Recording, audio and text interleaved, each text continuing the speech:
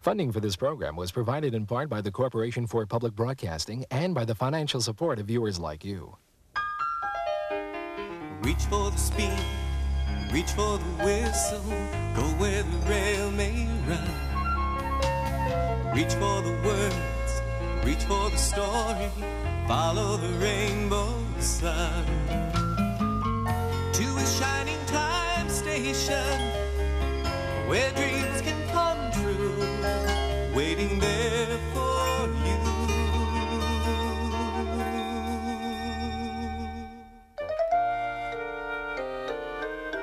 Here! Oh, good.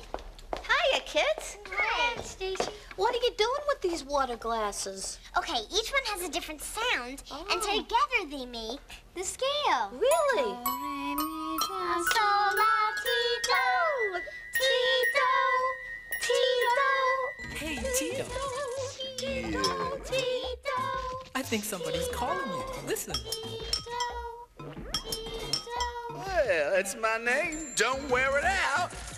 That Tito's getting real popular. It's about time I'm getting the attention I deserve. Oh, brother. Ah, Mr. Conductor, come on in, stay a while. Well, don't mind if I do, Billy. Hey, Mr. Conductor. How's Thomas and Bertie and James and Edward and everyone else on the island? Wow. Let me think. Well, good, very good, pretty good, and awful. I think you're going to have to explain a little bit better than that, Mr. Conductor. Explain what? Well, explain what's happening on the island of Sodor. Well, that's what I've been trying to do.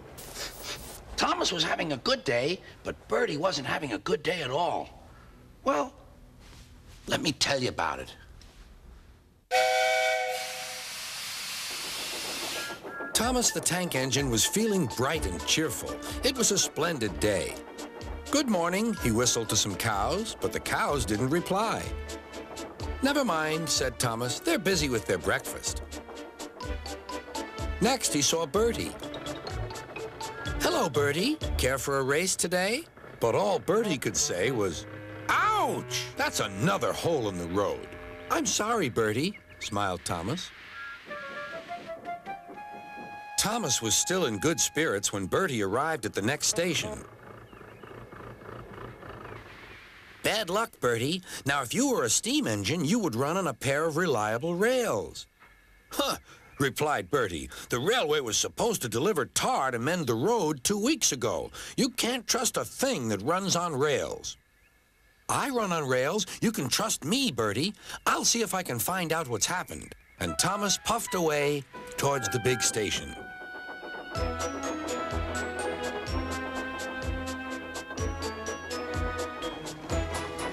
James was snorting about in the yard. It's too bad, he grumbled. Percy goes to work at the harbor and I do his job. Here, there, and everywhere. Take that! Oh, groaned the freight cars. Just you wait. We'll show you. Gordon laughed. I'll tell you what, James. If you pretended to be ill everywhere, you couldn't shunt freight cars here or go to the quarry there, could you? What a good idea, agreed James. Look, here comes Thomas. I'll start pretending now. Thomas was sorry to see the engines looking miserable. Cheer up, he puffed. It's a beautiful day. Yes, grumbled Gordon, but not for James. What's the matter? Asked Thomas. He's sick, replied Gordon. Yes, he is. I mean, I am, stuttered James. I don't feel well at all. Don't worry, said Thomas kindly. I'll help out if you're ill.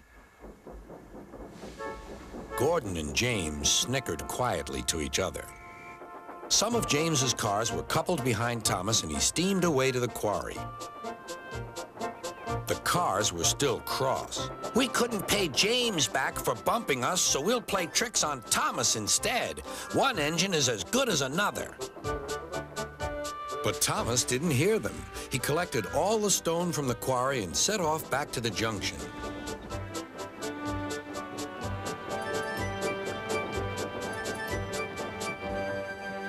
Danger lay ahead.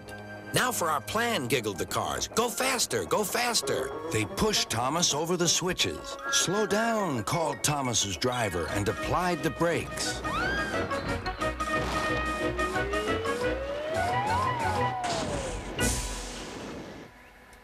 Poor Thomas stood dazed and surprised in a muddy pond as a toad eyed him suspiciously. Bust my buffers, muttered Thomas. The day started so well, too. Duck pulled away the cars, and Edward helped Thomas back to the junction. Suddenly, Thomas remembered the missing tar. He told Edward all about it. That's strange, said Edward. A car full of tar has been left at my station. That must be it. Driver will make sure it gets to Bertie now.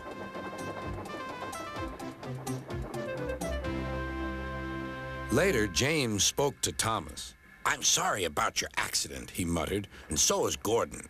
We didn't mean to get you into trouble. No, indeed, spluttered Gordon. A mere misunderstanding, Thomas. All's well that ends well. Just then, Bertie arrived. He looked much more cheerful.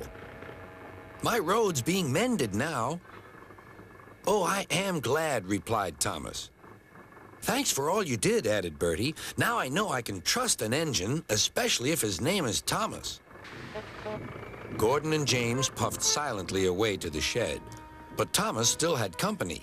Well, well, he sighed. What a day for surprises.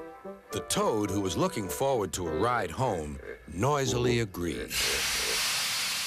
Thomas showed once again that he's a trustworthy engine who can always be counted on. Are you catching a cold? No. It's nothing. I'm fine. In fact, I'm going to take a trip. Where are you going? I'm going to the South Pole to visit a friend of mine. He's a penguin. Oh, Mr. Conductor, you're not pretending to be sick like James. You're really getting a cold. I don't think you should be going anywhere, especially not to the South Pole. Oh, it's so cold there, and look, you're hardly dressed for it. Please don't worry about me. So you can take care of yourself, like Little Sneezer? And who, may I ask, is Little Sneezer? Have you ever seen one of these? It's a pop-up book. When you open it, something unfolds in the middle. Ooh. Stacy, I have an idea. Why don't you tell the story and I'll supply the pictures? Well, that's a good idea, Mr. Conductor, but you'll have to listen very carefully, because this is a story about catching a cold and what happened to Little Sneezer because he thought he could take care of himself. He was the toughest kid in these here parts. He was the master of all martial arts. His hands were fast, his feet were quick. There wasn't a kid he couldn't lick. He was one tough dude, but please take note. He refused to button his overcoat, or wear a hat when the wind blew cold, or put on galoshes when he was told. That sissy stuff, it ain't for me. I wear what I want. I gotta be free. So off he trot into all sorts of weather, the front of his clothes rarely coming together. Stomping through puddles, he scared half the town. But there are some little dudes who he couldn't put down. They're smaller than ticks or flies or worms. They're mean, they're evil, they're nasty, they're germs. Just looking for kids with an unbuttoned coat to climb up their chest and jump down their throat. The more and more they come marching in with a slam to the head and a wham to the chin. They knocked him down, they laid him low, and soon he had no strength to go. The only running he was able to do was from his nose until his shoes. They squeezed his neck, they clouded his head, and threw him back upon his bed. But how did he take it? I leave it to you. With nose of red and hands of blue, he went ka-chee, ka-choo. So what if I got a whatty nose? I still ain't wearing all them clothes. Well, that's all very amusing, but even if I had a cold, I could just use my magic to make it vanish. Oh, don't be so sure, Mr. Conductor. If you're not feeling 100%, your magic may not be 100%. That's right. All sorts of things could go wrong. Well, don't worry. Everything will be fine. I really must be going.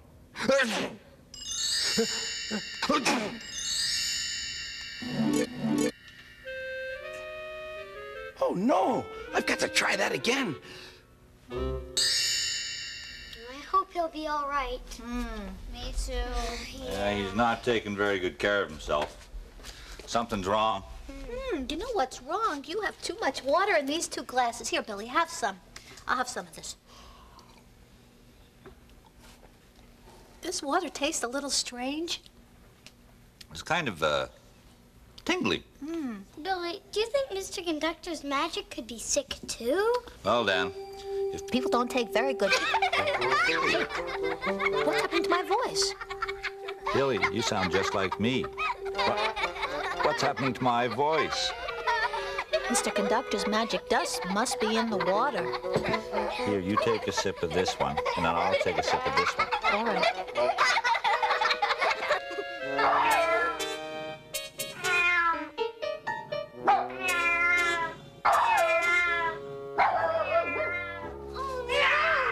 We have to get Mr. Conductor back here to fix this.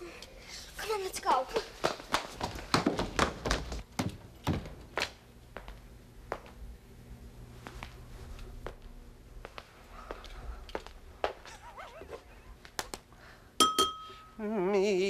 Me.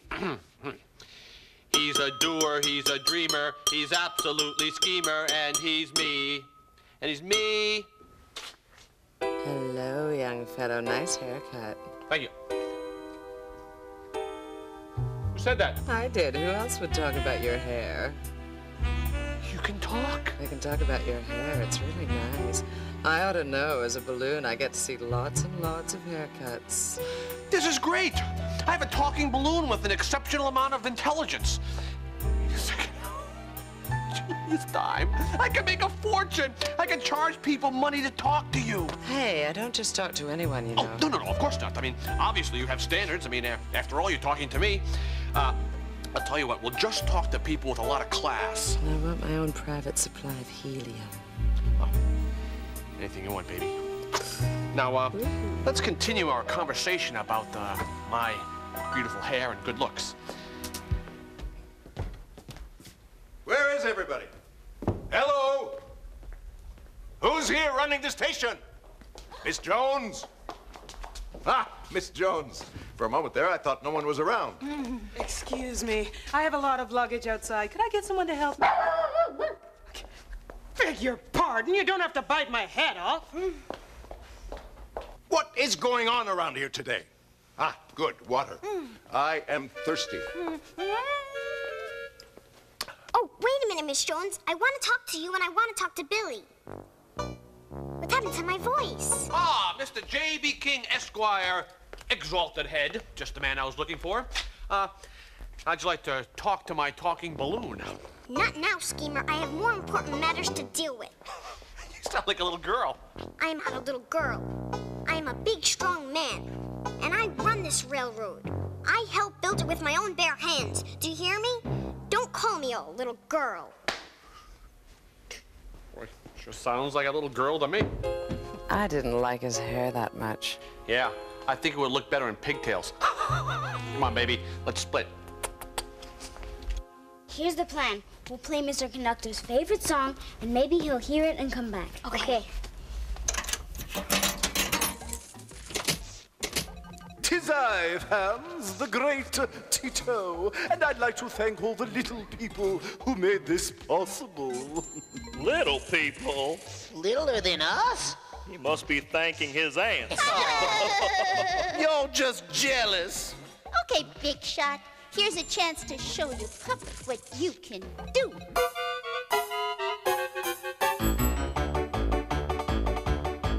Kasha Bailey had an engine, it was always wanting mending. And according to the power, she could do 4 miles an hour. Did you ever see, did you ever see, did you ever see such a funny thing before?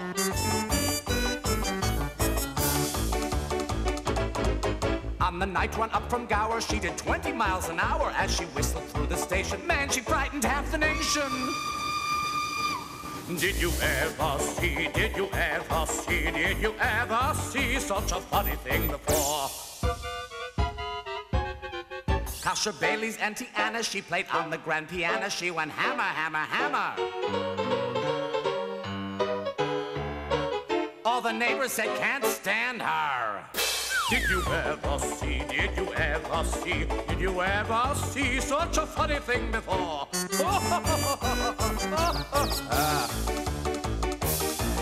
Oh, the sight, it was heart-rending. Kasha drove his little engine and he got stuck in the tunnel and went out the bloomin' funnel.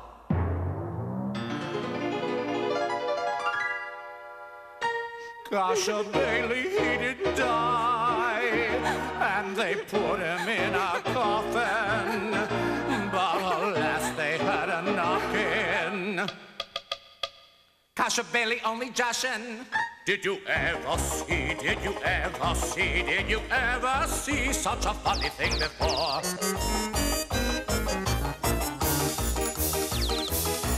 Kasha Bailey had an engine, it was always wanting mending, and according to the power she could do 4 miles an hour. Did you ever see, did you ever see, did you ever see such a funny, did you ever see, did you ever see, did you ever see such a funny, did you ever see, did you ever see, did you ever see such a funny. Hey, Cap, what's going on? We're out of control. Full plug. How do you stop this thing? What's going on? Stack's full plug. Greg's help him. Dee Dee, this tempo's too fast. Grace, slow down the pace. Tito's out of control. Tito's out of control. Hey, wait! Come on back, Mr. Conductor. Don't stay at the South Pole. Come back here. Come back, Mr. Conductor. Mr. Conductor, is that you? I think it's a penguin. See, Mr. Conductor has turned into a penguin. I don't feel very well.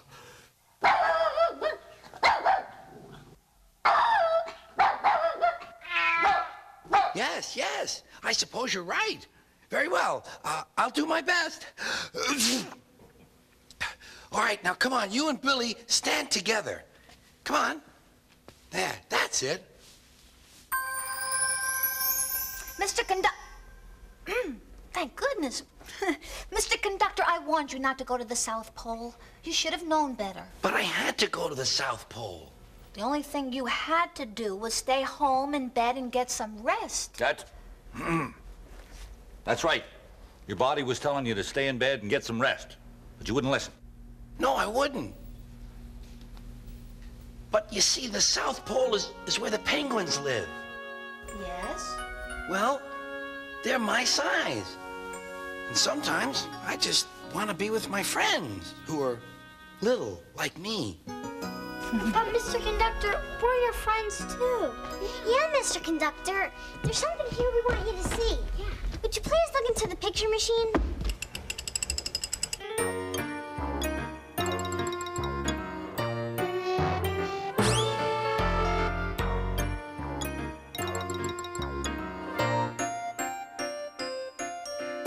You're the kind of person always looking out for others, lending a helping hand when they need a little extra hustle or a little extra muscle, doing whatever you can. But now it's you who looks a little frazzled. Now it's you who seems a little dazzled, and you need friends who take the time to care about you. Oh, the time has come to say you can depend on us today. You can depend on us to see you through.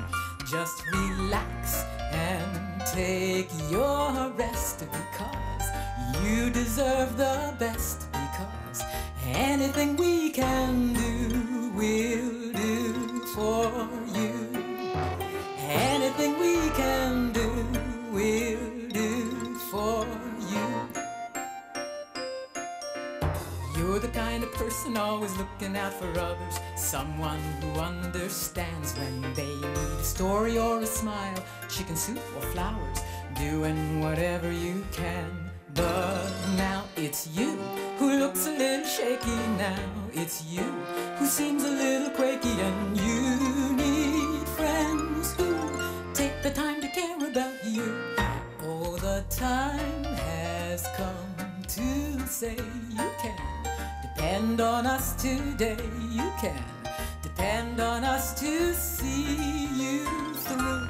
Just relax and take your rest, because You deserve the best because anything we can do, we'll do for you. Anything we can do, we'll do for you.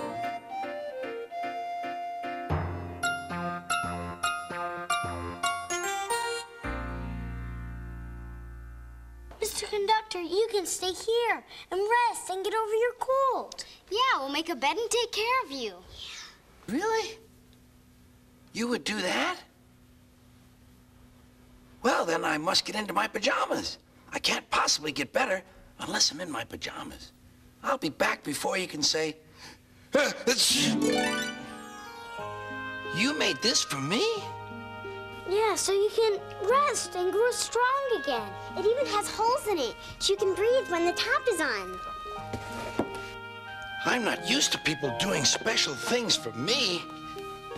Do you want us to tell you a story? Yeah. Let's see. Do you guys know when you need stories? Nope. Well, how about I tell you a story? Okay, perfect. This is a story about Henry, the green engine.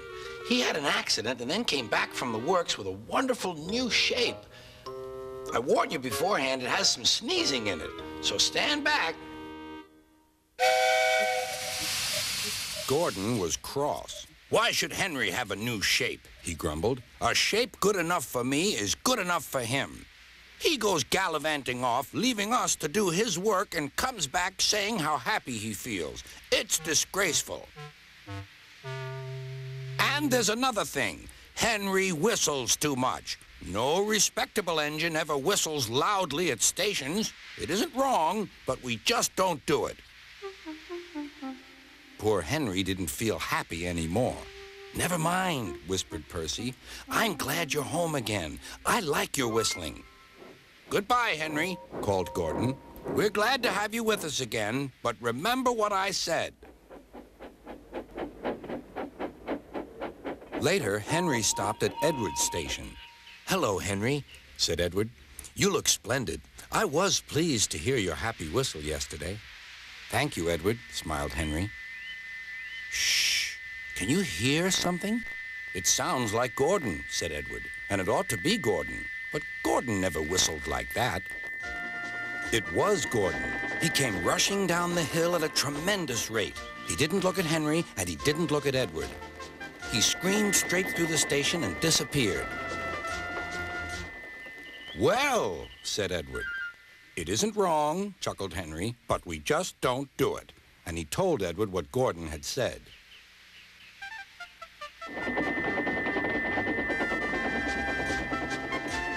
Meanwhile, Gordon screeched along the line. The noise was awful.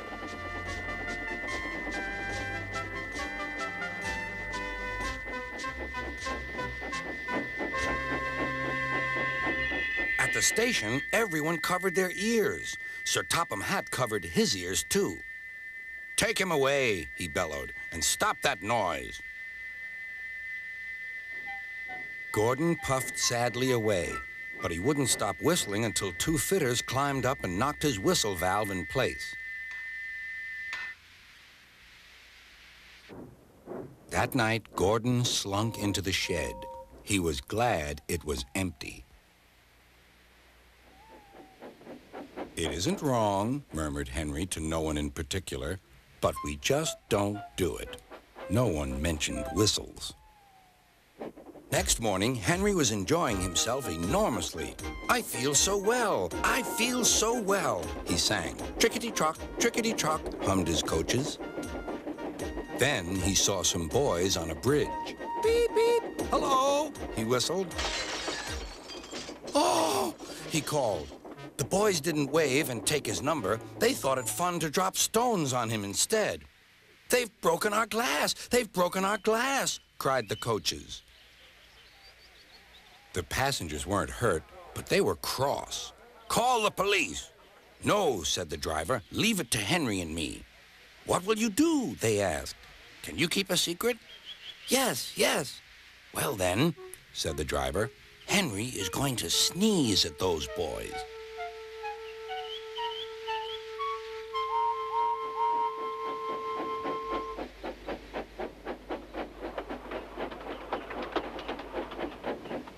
Lots of people were waiting at the station just before the bridge. They wanted to see what would happen.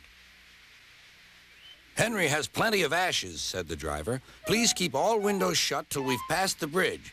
Henry's as excited as we are, aren't you, old fellow?" Henry felt more stuffed up than excited. Soon they could see the boys, and they all had stones. "Are you ready, Henry?" said the driver. "Sneeze hard when I tell you." "Now," he said. Achoo!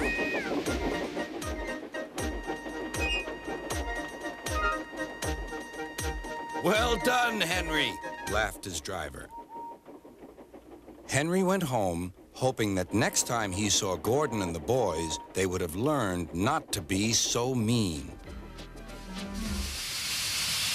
Sometimes a sneeze can come in handy. I'm getting sleepy. Thank you for the story. Well, you told it to us, Mr. Conductor. Oh, yes. Well, I thank me then. You rest now and get your strength back.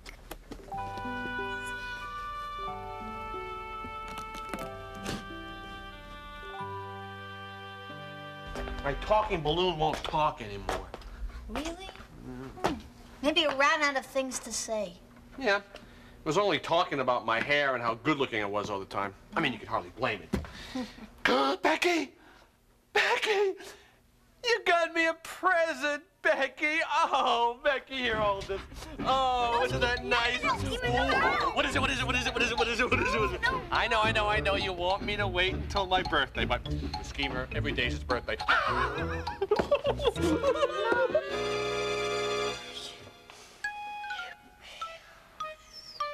A scarf and some earmuffs for a doll? What do I want this for? I've already got a scarf and an earmuff for my doll. Hey, do you think Mr. Conductor is back to his old self again?